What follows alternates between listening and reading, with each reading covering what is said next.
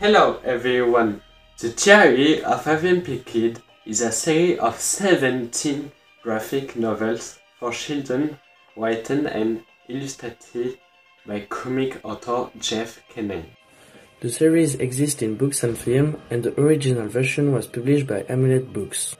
This book was published in the United States in 2007 and is still in print today. Gregory Heflin, nicknamed Greg, is a 12-year-old who often gets into trouble both at home and at school. He tells his misadventures in his diary, which he has renamed Logbook because he doesn't want to write in a diary.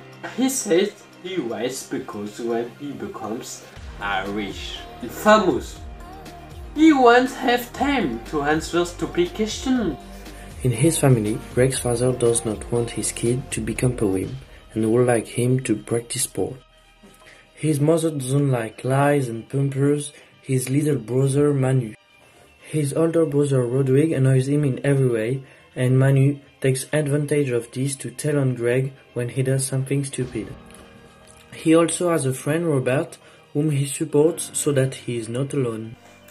As for the writing style, it's a quite simple. It's a children's book, so it's nice and easy to read and understand. The author managed very well to think that this directly to Greg, who is a teenager, who wrote this diary. Nevertheless, the story is effective and funny, though it's very pleasant to read. However, the story is about school bullying and even denunciating it at some point. But the author turns it into a comedy. The characters are all very likable, they are varied, and you can put yourself in their shoes very well. I also love the fact that the author speaks as if he was really Greg, the main character. It makes you want to discover Greg's life. Personally, I enjoy the humor and the ridiculous anecdotes. That's the moment from the main character's life. The fact that it is written in the form of a diary makes it even more enjoyable.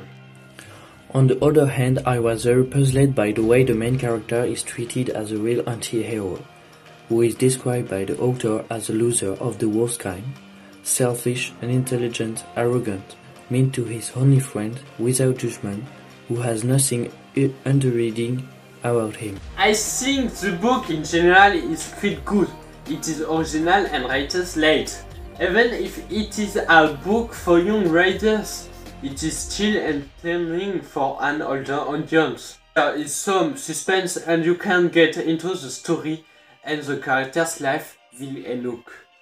The Diary of a Wimpy Kid is a very good book and will give anyone a good time.